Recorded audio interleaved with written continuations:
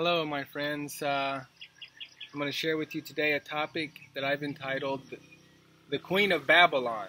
Last time we did the Queen of Heaven, we talked about the Holy Spirit and the woman pictured in the book of Revelation chapter 12. And her children keep the commandments of God and have the testimony of Jesus Christ.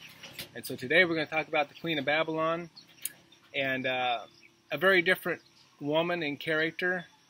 Again, she's pictured in the book of Revelation, chapter 17.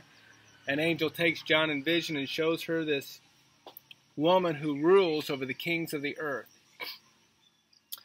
And it says that I saw a woman sit upon a scarlet, a red-colored beast, and full of names of blasphemy, having the 7 heads and 10 horns. And so, again, this beast is blasphemous against God. It's a nation, a kingdom, and the woman was clothed in purple and scarlet color, decked with gold and precious stones and pearls, having a golden cup in her hand full of abominations and filthiness of her fornication. And upon her forehead was a name written, Mystery, Babylon the Great, the mother of whores, harlots, and abominations of the earth. And I saw the woman drunk with the blood of the saints,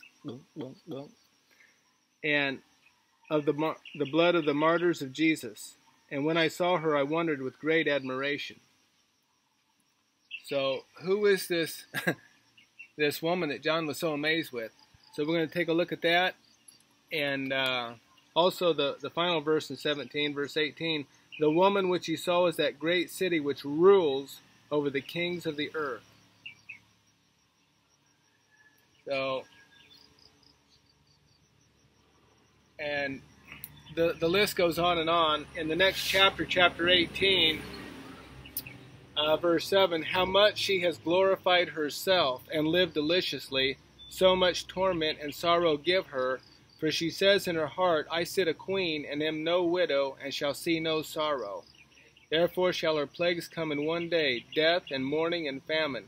And she shall be utterly burned with fire, for strong is the Lord God who judges her. And so she says in her heart, I sit a queen. I'm no widow.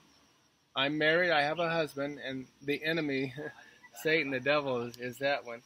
But so let's talk about this a little bit, about what John is seeing in vision here, because this is the great counterfeit.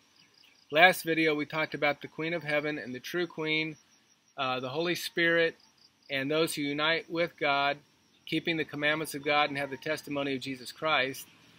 And now we've got this counterfeit woman, a queen, religion, false religion, system of worship, boasting and bragging, I sit a queen, you know, on her throne over there in Rome, Vatican City. And worldly power and authority, you know, the Vatican City is considered a nation unto itself, a tiny, tiny nation. And almost every country of the world sends ambassadors to Rome, representatives, so that they receive their instructions. And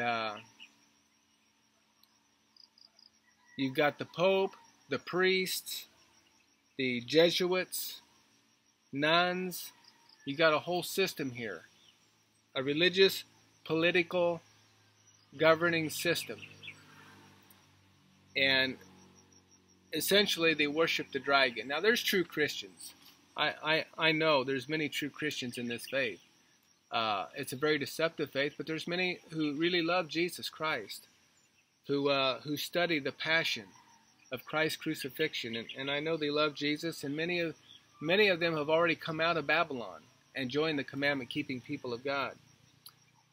Very rich, gold, precious stones, and pearls. The wealthiest, probably, I think she's the wealthiest nation on earth in Vatican Rome. Murderous, drunk with the blood of the martyrs of Jesus. And it's really sad. This is an attack. We're in a religious war between the creator of the universe, God, and his word, the Holy Scriptures, the Bible, the King James Version especially, because let me just tell you that the manuscripts that the King James Version is based on is very different from the newer manuscripts produced by Rome, Sinaiticus and Vaticanus. These are the Alexandrian Egyptian manuscripts from Rome that dilute the Word of God, dilute it, and delete many verses and words. Thousands of words are missing to promote their own one world, new world agenda. But the manuscripts, the Byzantine manuscripts that the King James is based on, the Masoretic for the Old Testament, the received text for the New Testament, is the one that came from the Church of Antioch, and the early Christians used, and it was copied and copied and copied because that was the popular Bible from then till now. And these newer popular versions just popped up the last 100 years because it's a counter-reformation to get people away from the Word of God into their own. And I wanted to share a text with you in Psalms chapter 12. It's a promise how God is going to preserve His words. Psalms 12 verse 6 and 7. The words of the Lord are pure words, as silver tried in a furnace of earth, purified 7 times. Ye shall keep them, O Lord, ye shall preserve them from this generation forever, or continuously.